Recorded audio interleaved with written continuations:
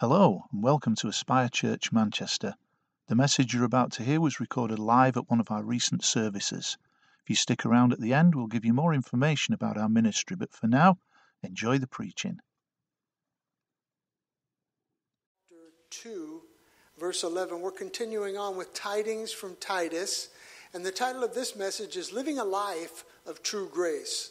Living a Life of True Grace. And as you're turning there, you may remember that, there's a lot of things going wrong in the churches there in Crete. Not everything was according to plan, and that there were a lot of people that weren't really living up to the standards that they knew that they should be as Christians. And so the encouraging thing is that it shows that God never gives up on his people. It shows that God is always willing to rebuild and to start over. And I, for one, am thankful for that, because there's lots of times in my own walk with God that I've had to start over. How about you?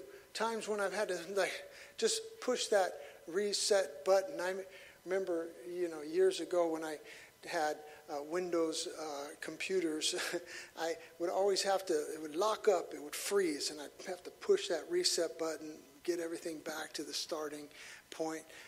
Don't have that problem too much now with my Mac, but that was a little dig because Pastor Allen's always on my case about it. But the point is that reset button was very good, wasn't it? To get things going when you need it, right? And that's the important thing. God does that here with these churches. He'll do it with you. He'll do it with our church. He'll do it with the churches in the world. Because in case you haven't noticed, in the last year, 18 months, 20 months, we've been in a crazy time, not just here in the UK, but worldwide. And if you read, which you probably don't, but I do, a lot of articles written by pastors of different churches, various denominations, various sizes, and they've been through the mill. I said yesterday about people, last Wednesday, about, people ghosting churches. And I didn't mean that in terms of how some people are sick. If you're sick with COVID, I want to tell you, we're praying for you, because there are people who are still with that. But I was speaking about the articles that I've read about churches that have just lost their membership over a lot of different things that have gone on. And that makes me, and I've heard lots of pastors say they feel like it's God's resetting what's going on. I don't know how true that is, but I do know that all of these things play into what we're doing here. And I think that Titus was having to walk into a place where there were reset was going on, where changes were taking place. And we have to be prepared for that as brothers and sisters in Christ. It's more than just a religious, you can go to a religious church that'll just, do the religious ceremonies, and that will be kind of it. But if you really want to be active in the Word of God and growing in the Word of God and seeing God do something, maybe even miraculous, it's going to take a lot more than just a simple ceremony. Are you following along? So, living a life of true grace. We're continuing on, starting at verse 11, New King James Version. It says, "For the grace of God that brings salvation has appeared to all men, teaching us that denying ungodliness and worldly lust, we should live soberly, righteously, and godly in the present age." That's how we should live. Did you catch that? Soberly, righteously, and godly in the present age. When I first became a Christian, right there, just to be able to be sober in the sense of non-drinking, non-drunkenness was a big deal for me. And so I read those going, praise the Lord. I was all excited just to be sober. But it goes more than that when we look at the Word. And then it goes in verse 13, "Looking for the blessed hope and glorious appearing of our great God and Savior Jesus Christ, who gave himself for us, that he might redeem us from every lawless deed and purify for himself his own special people, zealous for good works." And verse 15, our last verse, says, "Speak these things, exhort and rebuke with all authority, and let no one despise you." Pray with me here today. Dear Heavenly Father, we ask, Lord God, for your grace upon this message. I pray for your hearers, your people, the ones that are in person and listening online and in the future. Blessings would come their way, but also an open heart to change and transformation. Let us not remain the same. God, let us open our hearts to the truth and not the deception, the lies of the enemy. God, I bind and rebuke Satan, and I pray that you would do that for us today, and that your Holy Spirit would reign supreme in this house and over this broadcast. I pray this today in Jesus' name, amen. First thing that stands out to us here is this term, the grace of God. For the grace of God, verse 11 says, that brings salvation has appeared to all men. Warren Wiersbe, a great Bible teacher, I think anyways, he says about this passage, he says the grace of God was an abused doctrine in Crete. So Paul paused to undergird his admonitions with a doctrinal foundation. There are some who would turn grace into license, teaching that Christians can live in sin since they are no longer under law, the Old Testament law.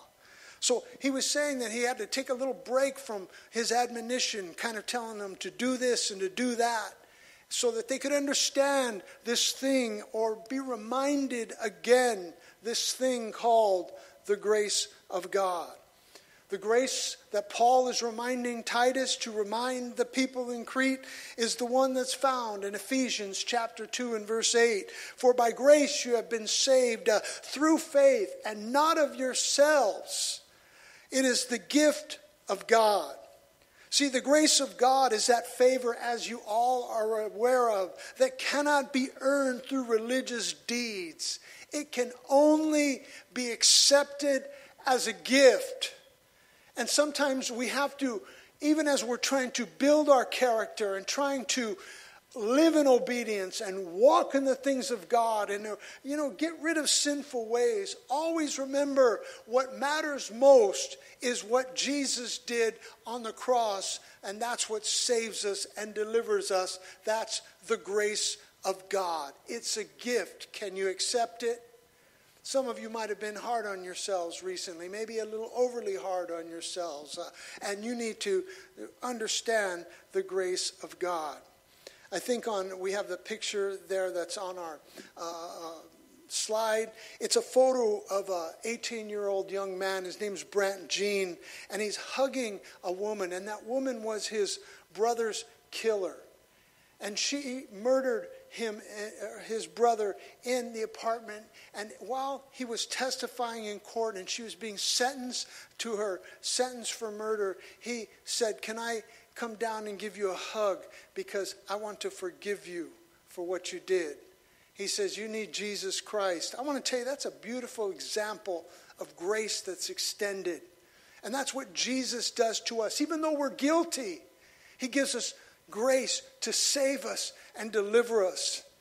People, if they're going to come to church and get saved and give their life to Christ, need to know that it comes through grace and not through works that they need to do to become a Christian. It's the grace of God.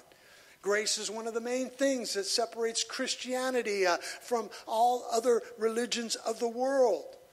Our salvation is not based on being good enough. None of us measure up. We're all not good enough. But nevertheless, it's based on what we believed. What we believe, not believed, but believe. See, and it says that the grace of God has appeared. This goes right back to John chapter 1 and verse 14, talking about Jesus. It says the Word became flesh and dwelt among us. You remember that? And we beheld his glory, the glory of the only begotten of the Father. What was he? Full of grace and full of truth. And we need both of those aspects of Jesus. We need fullness of grace and fullness of truth in our lives. Titus 3 puts it all together for us. Titus 3, 4 and 5. But when the goodness and loving kindness of God our Savior appeared, he saved us. Not because of works done by us in righteousness, but according to his own mercy, by the washing of regeneration and renewal of the Holy Spirit. not because of anything we've done, but because he wanted to show mercy. I want to tell you that's something, and I don't want to get too far into this, but all of us as Christians need to show mercy to one another. It's a sad state of affairs when Christians are at each other's throat, or brothers and sisters in Christ, or even members of our own household fail to show mercy to one another. You know, and the way it often works is people say, well, yeah, I'll show mercy, but you go first. You go first. Real mercy says, doesn't matter what you do, I'm going to show mercy. And that's what Jesus did for us. Can you say amen? But I'd like to move on from this today, because the grace of God, whilst very important, the main focus here of our passage is that this grace that we've received, it teaches us something. It teaches us to live out a godly life. While none of us earned our salvation, because we've received grace, it causes us to live different. It's a transforming power, listen to this, in our lives. It transforms the way that we live. Again, Wiersbe says this, grace brings a great responsibility. He says, how can the Christian deliberately sin against the grace and kindness of God? I agree with what he's saying here. There's a great responsibility that's been given to us because of the mercy that we've been shown. The person who's been let off the hook, the person who's gone through all this forgiveness should be a person that begins to manifest that, makes it known through their godly living. Can you say amen?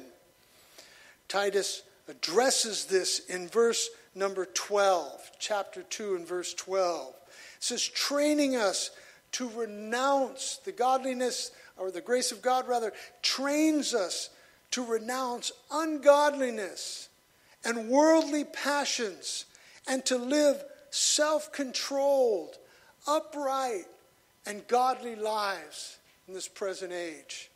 Putting this into context for the Cretan Christians, I'd like to say that that was what they were lacking.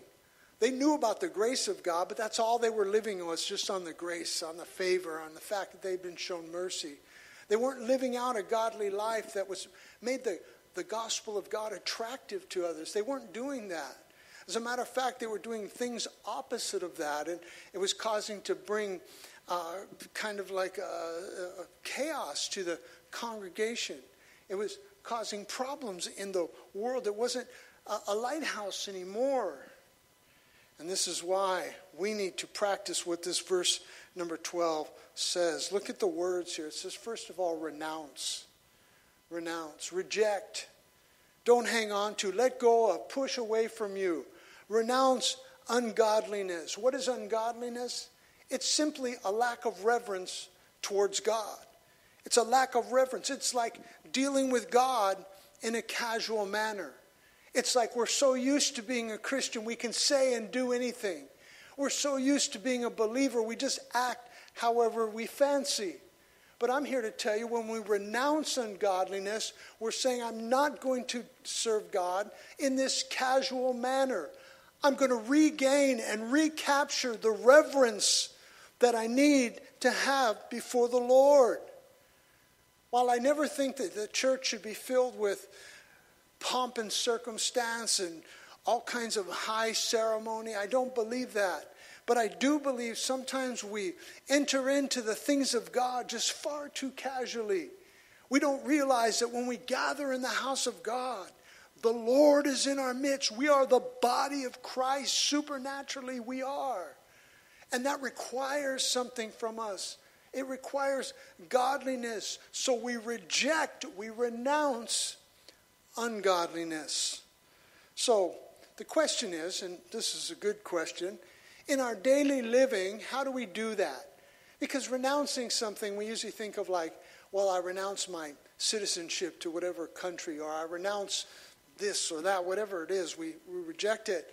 But how do I do this in a daily lifestyle? How do I renounce ungodliness? Well, a little cross-referencing of the Bible is our friend. And so 2 Timothy 2:16 and 17 cross-references with this particular verse. And it says, avoid worthless, foolish talk that only leads to more godless behavior. This kind of talk spreads like cancer, as in the case of Hymenaeus and Philetus.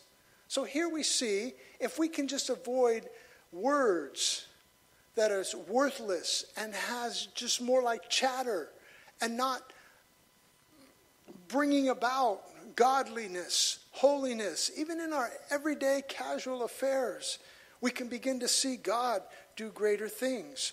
The scripture says, avoid worthless, foolish talk that only leads to more godless behavior. So you can become godly in a quick minute if you'll just avoid foolish talk. If you'll just stay away from this kind of talk. And again, that's a very general term, umbrella term here, but I think you get it. I think you understand. It tells us to renounce worldly passions. Worldly passions. What is that? That, according to the Greek word that's used there for both these words, it means a desire for what is forbidden. We have to renounce that desire within us for what is forbidden. Have you ever noticed that when you tell someone they can't have something, that they want it more? They say, you can't have that, you can't have that, you can't have that. And they're like, but I want it, you may not even like it, but you want it because they told you you couldn't have it. And that's the way Satan works on our flesh, on the carnality of who we are.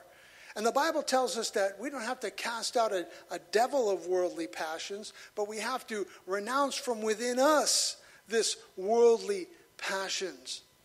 It's an instinctive trait that we've received from Adam and Eve, haven't we? Do you remember the story in the book of Genesis where they were allowed to eat any of the fruit of the Garden of Eden, but they couldn't eat the one tree? We all remember the story. And then, of course, what was the one tree that Satan tried to lure Eve over? The one tree, have the one thing. This is why so many people, oftentimes, some people, I shouldn't say so many people, some people want what they want. This is the essence of what lust is. It's a desire that we have to have and give me what I can't have. Just like with grace, Titus 3 gives us insight into this problem of ungodliness. Turn into Titus 3:3. We might have it up on the screen now. I can't remember if we put it up or not.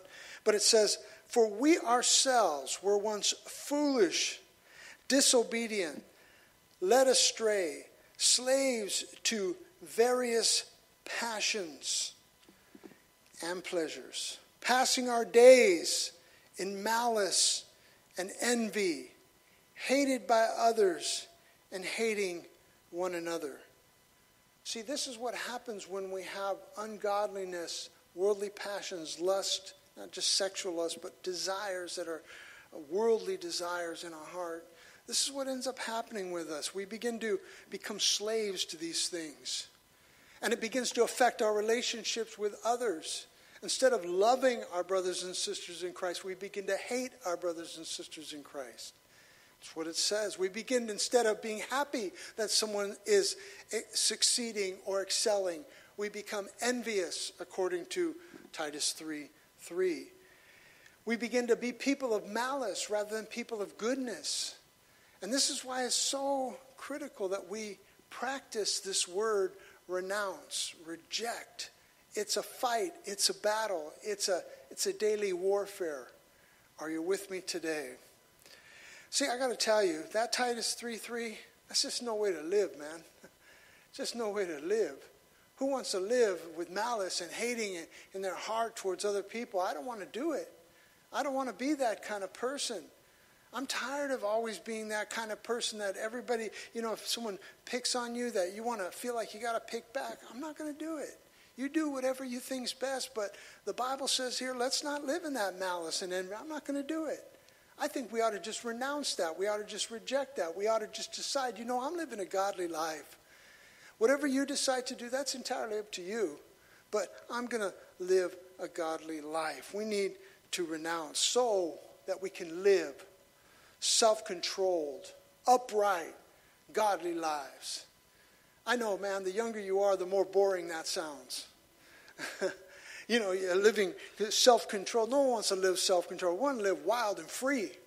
We want to live and be able to do what we want to do and enjoy the things we want to enjoy and live how we want to live and say the things that we want to say. We want to be wild and crazy and enjoy those things. And I totally get that. And I don't think that we have to become boring and straight-laced because of this word. I think what it does is keep our hearts in check is what it's talking about. That we can be people that have, instead of looking back on everything we do with regret, man, why did I do that? Why did I say that? Why did I act like that? Now you can be self-controlled. And you can have an upright and godly life. And that's what we should desire and we should want and we should be seeking after. We should be wanting to be these type of Christians. You remember the Cretan Christians, they were more interested in self-gain. Do you remember we talked about that? They were interested in just lying, telling the things that they wanted to say to make them look good. They were gluttons, they said, Titus 1:12. And the reason I'm telling you that is because that is the opposite of what God wanted for them. God wanted to bless them. God wanted to help them. God wanted to encourage them. But it was going to require them to live this self-controlled, godly, and upright life. Can you say amen? Verse 14 says, who gave himself that he might redeem us from every lawless deed and purify for himself his own special people, zealous for good works. We should not lose sight of these important doctrines here. This doctrine of redemption. It means, the word literally means that he paid a ransom. He paid a ransom. He paid the ransom for our sins that held us hostage. He paid the price on the cross so that we could have our lives back. That we were no longer taken captive by the devil and the works of our flesh. But now we can have experienced the new life in God. We are redeemed. And you may say, well, I don't feel redeemed. I want to tell you, start saying I'm redeemed. What does the Bible say? I forget, it's the Psalm. It says, let the redeemed of the Lord say so. Because when you speak it out and you say, you know what, I'm redeemed. I know I might have been acting a little foolish recently. I might have been saying and doing some things that weren't really reflective of Jesus Christ. But because I've been redeemed, I'm something. Redeemed. This is the high point of the story.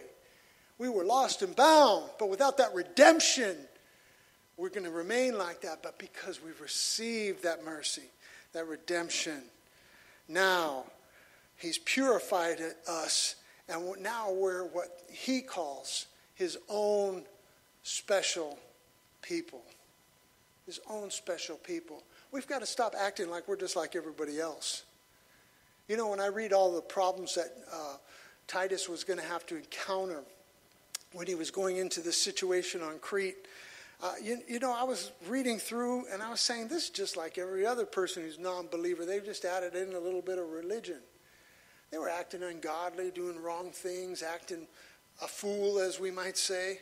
They weren't acting like his own special people. Sometimes we have to start acting like the people that we are. See, we're his own special people. We're somebody different. It doesn't make us superior or better, but it does make us godly. It does make us his. And you all know the passage in 1 Peter chapter 2, 9 and 10. It says, but you are a chosen generation, a royal priesthood, a holy nation, his own special people. That's us. That's us. We need to start saying that we're special. We need to practice that. Live it out, man. When you're pushing your buggy, your trolley down the aisle of the supermarket, you're different than that person coming this way. You're different than that person who's jostling with you. You're his own special people. You belong to Christ. And here's a reason why, that you may proclaim the praises of him who called you out of darkness into his marvelous light. Oh man, that's wonderful news. Because he's redeemed us. Because he's called us to be his own special people and made us into these people. We can now proclaim praises. Why? Because we've been out of that darkness and into his marvelous light. Not just into the light, but the marvelous light. Who once were not a people, but now are now the people of God. And again, that word, who obtained mercy. Who had not obtained mercy, but now have obtained mercy. And then he zeroes in on what the special people are supposed to be doing. It says that they're supposed to be doing good works, zealous for good works. You want it. You desire it. It's what you want to be. You ought to wake up, go to bed tonight saying, Lord, supernaturally put in my heart the good works you want me to do tomorrow when I wake up. When I go to work, when I go to school, when I raise the kids, when I do whatever it is that you're going to be doing. It's for good works. Again, another familiar passage, Ephesians 2:10, where it tells us, for we are his workmanship. Remember I told you at the beginning of this series that we're not there yet. He's working on us. We're a work in progress.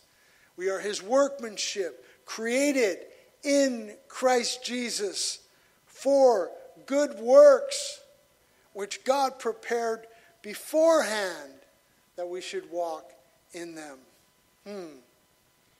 See, recognize with me today that your future is brighter than your present. The Bible says in Titus 2:3, looking for the blessed hope and the glorious appearing of our great God and Savior, Jesus Christ. You know, maybe next week's not going to get any better for you. Maybe that money that you've been praying for hasn't quite arrived yet. Maybe that miracle you've been asking God for hasn't really manifested itself yet. But I want to tell you, it may not happen in this life, but I've got to tell you, one day that blessed hope is coming, because your future is always brighter than your present. Your future is bright, looking for the blessed hope, the glorious appearing. One day, we're going to hear the trump of God, man. We're going to rise up. I hope we're in church on that day. I really do. The Bible says that the dead in Christ are going to rise first, but it talks about those who are alive will be caught up in the air to be with him. Wow, what a wonderful truth for us today. I want to leave you tonight with one last thought that may not seem congruent with what we've been talking about, but it's in context with what Titus has been going through here and what his instruction that he received. And even though it may not flow congruently together, I got to tell you, that's sometimes how the life of Jesus is, living a life. No, let me repeat that. Rewind. That's sometimes how it is for those who are followers of Christ and how they live their lives, is that there's a flow and then there's this thing added into it. And so the last point I want to make with you and to you today is that leadership is hard. Some things in life are necessary, but they're hard. When you were in school, some things are hard. For some people, math is hard. They have whole memes on the internet about that. Math is hard. Now, anything can be hard. But leadership is hard. And every group of people who have a shared purpose need a leader. Let's break it down to where we're at. I mean, there's lots of things we could talk about. The military, we could talk about life, we could talk about the church. But families need a leader. All in the family can contribute to the family, but there always needs someone to lead. Businesses, schools, and churches are exactly the same. They need leadership. And depending on the situation or the state of affairs within that group, more or less oversight is required. If your family's going through a really difficult time, if you've got a lot of wayward people in that family going wild, then there's more oversight required, more wisdom required, more leadership required, and leadership is hard. And leadership is hard. Titus was in a difficult situation. Those whom he was charged with the oversight of did not understand and would not understand what he was trying to bring. They did not understand how dire the things were. So what if we eat too much? So what if we lie a little? And I had to deal with someone who should have known better in the last couple of years, saying, yeah, so what, I lied. I'm like, so what, you lied? Are you kidding me? Is this how far things have gone? See, this is what happens in the world in which we live in. This is how it was for Titus. These people did not understand why he needed to come and set things in order. It was difficult. He was in a place of leadership. He'd done it before. You can read through the book of Ephesians, book of Corinthians about Titus, and you'll see that he's done this sort of thing before. But here in Crete, this was on a whole nother level. This was some serious problems there. So his leadership not only was hard, it was harder. And so Paul tells him this, verse 15, speak these things. He says, he makes it clear, this is what you need to teach them. I'm giving you the instruction manual. I'm giving you some help. As your elder, as your overseer, here's the things you need to speak. Exhort and rebuke. We already talked about those words. You know what they mean already. With all authority. Because there's a tendency, let me get to that in just a minute. Let no one despise you. This is not popular, what he has to do. It's not popular. It's not going to be popular being a leader. That's why not many people want to be leaders, because it's too hard. It's not worth it. The pay's low and the work is long. It's a difficult thing. Being a father is a hard thing. Oh, when they're small and they're little babies and they're wonderful. When they're like toddlers and you dress them up and they look just like you and you're, walking down the street and you guys got twinsy clothes on, man, it's wonderful. But man, you got that baby girl, and she's bald-headed, but man, you put that big bow on her head. Oh man, that looks great. You go, this is my girl, look at that. I remember when my daughter, my favorite daughter, her hair, we grew long, didn't cut her hair forever, man. Long hair. She wanted to always wear these massive bows in her head. Man, I just felt like the proud dad every time with her. But I got to tell you, that season changes. Now, leadership as a family becomes hard. Becomes hard when they want to take the bow out and put on a short skirt. When that little boy, that was so nice, now wants to rumble with the guys from the other side of the tracks. When they don't listen to you any longer, it becomes very difficult. And if you try to be a leader at work, it's going to be just as hard. You think, well, I've got the job, I'm manager. They've got to listen to me. No, they don't. They don't have to listen to you. As a matter of fact, they'll try to undermine you and deceive you. We won't even talk about the church, but you could just imagine what you go through. And so the point is that Titus, if he's to lead these churches on Crete, he's going to have to do as instructed. The Bible Knowledge Commentary said this sentence that stuck out to me. It says, Titus has to step out aggressively in his public ministry. Man, no one likes an aggressive leader if they're being aggressive towards you and your way of life and your character and what you're going through. Your sons like it when you're aggressive towards someone else, but if you're doing it towards them, they got their chest out. They want to fight back. Leadership is hard. And that's why Paul says these words, let no one despise you. In other words, Titus, you cannot allow yourself to be intimidated in this difficult situation. Brothers and sisters, as we plod on and press forward in this difficult time, those that are watching online, you know what I'm talking about. Going through difficult seasons. We cannot allow ourselves to be intimidated. We have to stand for what is true. Exhort and rebuke with all authority. Leadership is hard. Leadership is hard. See, I know as a parent, you have to listen to your children. You have to listen to what they're saying. Sometimes you don't listen enough. You need to hear what's really going on. But I have to tell you, there are times when they're just wrong. There are times when they're just wrong. And the thing that you have to do is bring corrective measures. And no one likes that. No one likes that. you've heard this before, is that sometimes parents want to be a friend more than they want to be a parent. Sometimes that happens in churches, in schools, in jobs. People want to befriend the people that they lead. And while I'm not saying you have to be unfriendly, I am saying that let no one despise you as you rebuke and correct and exhort with all authority. I don't know what God's speaking to you today. Maybe a variety of things, maybe all these things, maybe just one little shred of these things. We covered the grace of God, that unmerited favor that we get that extends that graciousness, that forgiveness, that love. It's an empowering grace that causes us to renounce ungodliness and worldly passions. We become his own special people, and because he's redeemed us, purchased us on the cross. And also, leadership can be so hard. Maybe you say, well, I don't have nothing to do with leadership. Fair enough. Pray for your leaders. Pray for those that are in leadership. Maybe your kids are doing fine right now.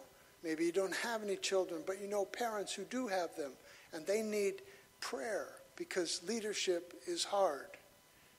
Recognize today that all of these things are required. Is God speaking to one or more of you? I say this every time. I pray he does. I hope he does. It's the desire. Today, why don't we all stand to our feet? And we're just going to ask the Lord. Why don't we lift our hands to the Lord right where we're at?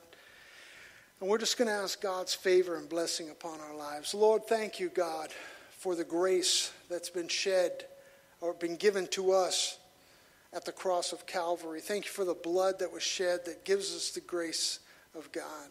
Thank you for the favor that has blessed us with this. Help us to renounce. Help us to get rid of ungodliness. Let us not treat you casually in a manner that's not worthy of your name and who you are. Lord, forgive us and wash us daily as you've redeemed us. Let us be those kind of people, Lord God, that are special and walk in that specialness, not with superior attitudes, Lord God, but recognize that we're separate people, holy people, called to do great things. God, leadership is hard. Titus somehow was able to go in there and do this. Help us to do that in our situations, to stand as leaders, Lord God, even in the face of adversity, even in the face of antagonistic spirits. Lord God, in homes and families, I know that there are parents watching, parents that are listening here in person and that are going through difficult times. Help them to be those leaders that they need to be aggressive as Titus was. We pray this in Jesus' name. Amen. Praise God. Thank you all for coming tonight. We really appreciate you being here with us this evening. Those that have watched online, thank you for participating. We're going to be back for youth here Friday night, 7 o'clock. As Brother Lillian testified on Sunday, how powerful the meetings have been because the young people are getting involved. They're wanting to hear from God. They're wanting to see God do some good things in their life. And of course, we'll be back on Sunday at our usual location in Salford, believing God for God to do some good things on Sunday. Praise God. Please pray that, there's lots of things to pray for. Can I just give you one that I really want you to pray for? Pastor Edwin and Jackie Melendez in Chicago. She was double jabbed. She still got breakthrough infection. We're going to pray for her. We're going to pray for people in their church. They've had 3 people hospitalized. One of the brothers that was here needed intubation. We're going to pray for them. I think I mentioned that on Sunday, and we mentioned it on our Bible study. We want to pray for them. Maybe we can pray for them right now. We'll just believe God. Does anybody else have anybody they know is sick in body? If not, yeah, okay. So we're going to pray for them. Yep. We're going to pray for those. I want to pray for Pastor Art. He has terminal cancer. We're going to pray that God would just either work a miracle in his life or make everything comfortable for him. He's been a good pastor for a long time and pastoring for 40 years. And we're going to believe God for him and his family also. So let's lift our hands. We'll just pray that the Lord would move. Heavenly Father, I pray for these men. Lord God, these are important situations. These are not petty. These are important. And we pray that you would heal their bodies, heal their families, work in their churches. I pray that you would heal these workers in Chicago so that they could go back to in-person services, oh God. I'm praying for Pastor Art and Sister Irene that you would help them in Stockton, California, Lord God. Work miracles in their lives.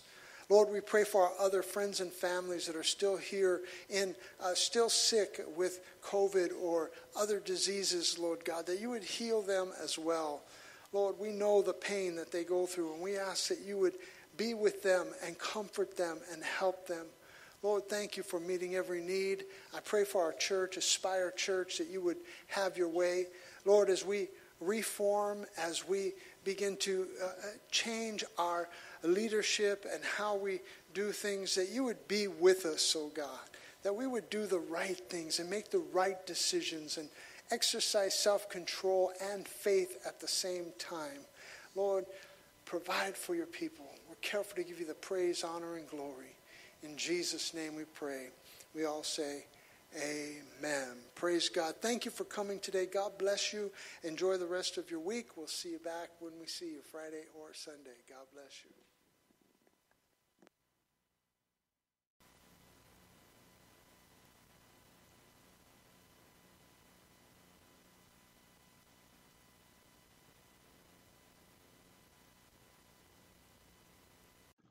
Thank you for joining us today at Aspire Church. If the message today has blessed you, or there's something we can help you with, we'd love to hear from you. Send us an email to info@aspirechurch.co.uk. We meet in different locations throughout the week, and if you'd like to join us in person, we'd love to have you visit us. You can find all the details on our website at www.aspirechurch.co.uk. Or if you'd like further information, find us on Facebook, look us up on Twitter. We also live stream all of our services, and once again, if you'd like to view online, you can find all the details on our website. Thank you for joining us today, being part of our ministry. We'd love to help you in any way that we can. God bless you.